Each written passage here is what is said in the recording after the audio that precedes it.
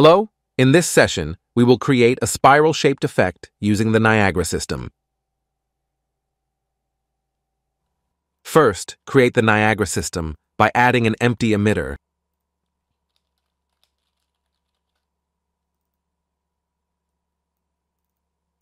Create a spawn particles in grid to form a grid. Then, like in the video, set up the rows and columns of the grid and adjust the spacing.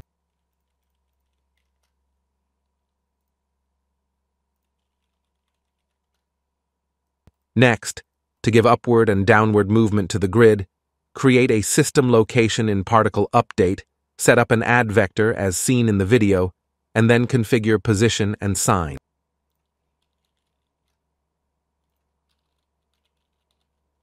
Then, once the particles have been created in the grid shape, to prevent them from disappearing, set the life cycle mode to self and the loop behavior to once in emitter state.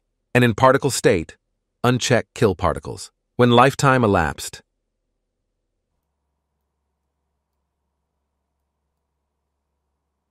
Next, add a fountain emitter.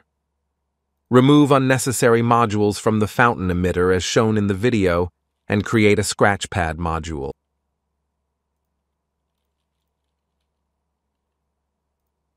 Next, to read the location of the initially created grid, create a particle attribute reader. Then, to get each particle's location, create a get vector.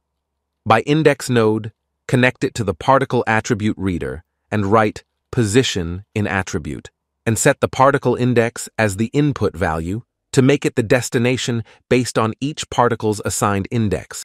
Next, set the vector 3 pin of get vector by index node to map set as seen in the video, and set it as particle attribute so that the location values of grid particle can be used in other modules.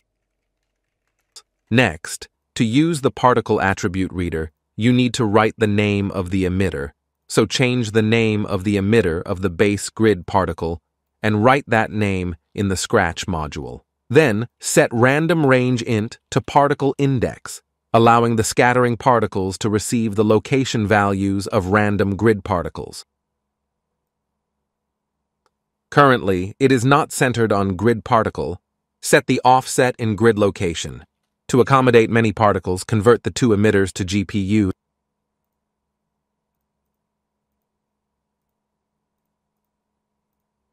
And set a high spawn rate in the fountain to generate a large amount of particles.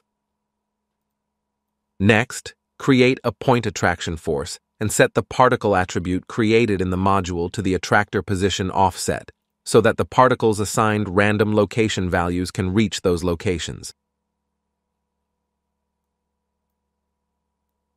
Then, to allow particles to scatter from a higher place, create a system location and set the Z value.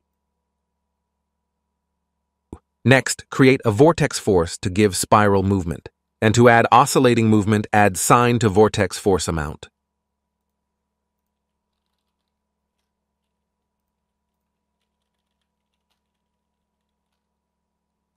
Then, create a curl noise force to add a bit of noise to the movement.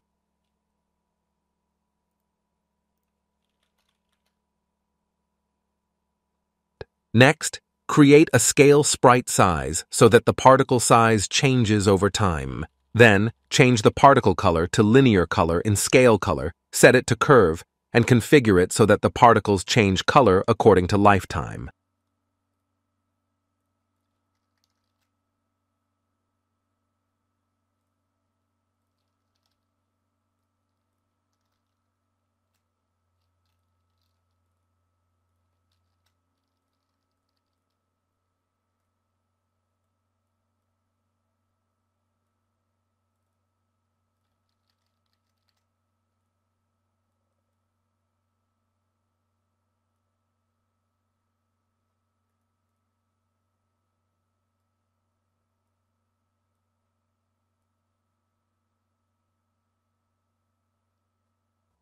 Finally, set the alignment to velocity aligned in Sprite Renderer to allow particles to rotate in the direction of velocity, and set the sprite size to random non-uniform in Initialize particle to elongate it.